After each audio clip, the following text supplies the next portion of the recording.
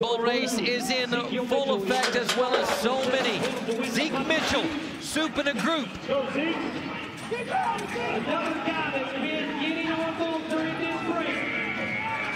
And a rip-roaring performance by the young Zeke Mitchell. We are going to see another qualified ride, and I like where this is headed, Justin. This right here is a big ride. Soup in a Group has a really good day. Check out the leaderboard. 89 points, worth every point of it. Could have been 90. The bull just got a little bit hung up when he transitioned from going one direction back the other way, but I thought Zeke made an outstanding ride on a really, really good Soup in a Group. And Mac, what about that rider score? 45 3/4. Well, when you see a guy ride a really good bull into his hand is one thing.